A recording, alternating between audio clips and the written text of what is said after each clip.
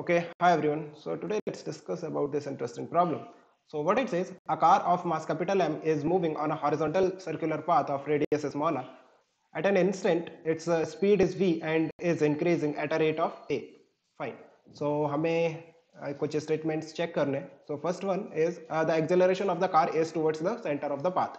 देखो इस केस में आपको दोनों एक्सेलरेशन मिलेंगे, सेंट्रीपिटल भी मिलेगा और टेंजेंशियल एक्सेलरेशन भी होगा. जैसे इस तरह से अगर आपका कार है जो मूव कर रहा है सर्कुलर पाथ में और किसी इंस्टेंट पे इसका वेलोसिटी v है एंड ये v वेलोसिटी से जब मूव करेगा तो एक तो सेंट्रीपिटल एक्सेलरेशन आएगा that is v square by r और एक एक्सेलरेशन आएगा टेंजेंशियल डायरेक्शन में which is rate of change of speed that is tangential acceleration right जिसका वैल्यू आपको a दे रखा है. सो अगर मैं कहूँ what is the direction of the acceleration, so net जो एक्सेलरेशन आएगा कार का वो समथिंग इस डायरेक्शन में आएगा, है ना. इन दोनों का रिजल्टेंट का जो डायरेक्शन आएगा इनका रिजल्टेंट कितना होगा, under root of A C square. ए सी क्या है, centripetal acceleration plus A T tangential acceleration का स्क्वायर. एंड डायरेक्शन क्या होगा, direction you can find out with the radial direction. अगर मैं कहता हूँ रेडियल डायरेक्शन से थीटा एंगल पे तो what will be the value of tan theta will be A T bye ए सी, है ना. और यहाँ से आप थीटा निकाल सकते हो. So direction is not towards the centre of the circle. और फर्दर ये जो एंगल आपने निकाला है रेडियल के साथ ये as a function of time होगा. आप देखो जैसे मैं थीटा की बात करूं तो वो क्या है, tan inverse A T Sentry which is tangential acceleration right upon ए सी. और ए सी क्या है, ए सी is we square upon are. Now you can see कि जो वेलोसिटी है वो as a function of time होगी. एक्चुअली यहाँ पे ये जो v लिखा है ये स्पीड को रिप्रेजेंट करता है ना. तो ये स्पीड जो है as a function of time होगा क्योंकि dv बाई डी टी है ना, v by dt is not equal to zero. Velocity speed is a function of time, so therefore this angle with the radial direction is also a function of time. So I hope it's clear. Let's go back. Let's check the second option.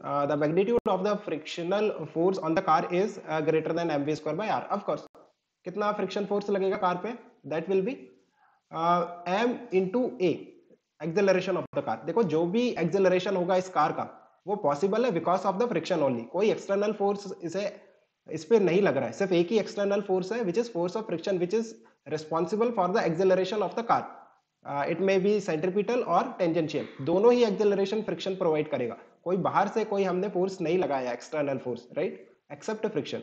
So friction is responsible for the entire acceleration of the car, है ना. सो mass into under root of A C square plus A T square, this is the value of friction and of course it will be greater than m into ac which is m v square by r right. so friction का जो value होगा of course वो ज्यादा होगा. so आपका जो b option है वो करेक्ट है, a ऑप्शन गलत है, b सही है.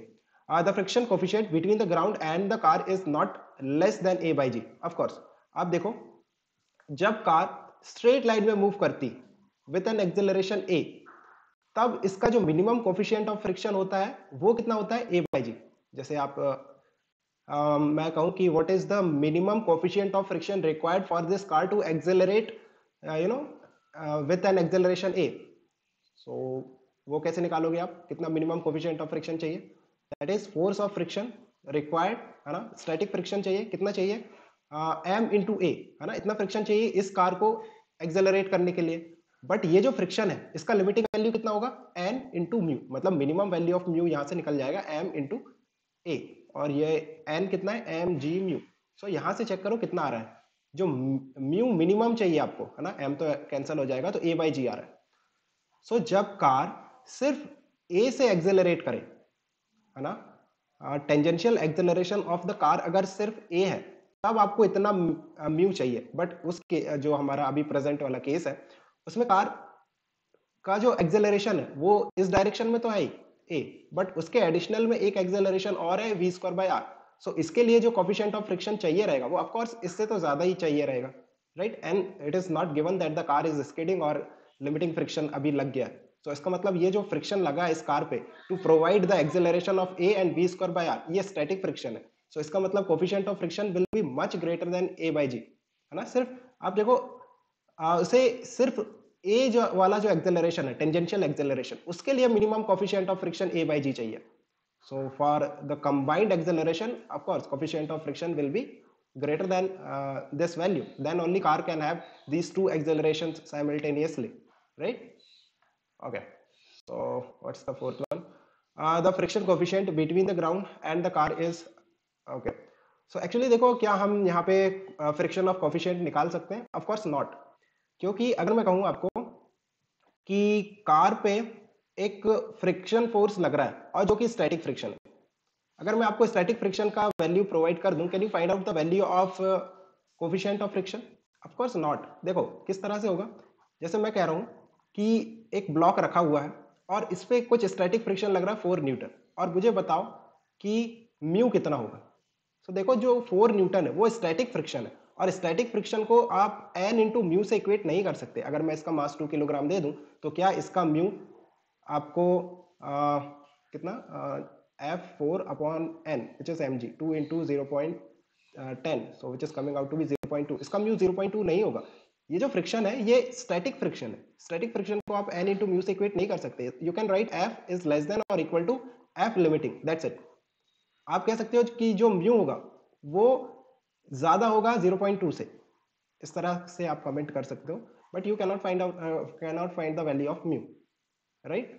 और यहाँ पे ऐसा कुछ नहीं दे रखा है कि लिमिटिंग फ्रिक्शन लग गया है कार पे, लिमिटिंग फ्रिक्शन लग गया है। बाय द वे ये जो आपको वैल्यू दिख रहा है v²/rg, ये बेंडिंग ऑफ रोड का है ना, कि आप इतने एंगल पे अगर कार को बेंड कर दोगे देन कोई फ्रिक्शन फोर्स नहीं चाहिए to move this car on this circular path of radius r, right? सो आपने ये उस केस में पढ़ा होगा। तो मे बी कि वो you know he wants you to confuse between this bending of road and coefficient of friction. Anyway, I hope it's clear. Let me know if you have any confusion. We can discuss further. Okay guys, best of luck.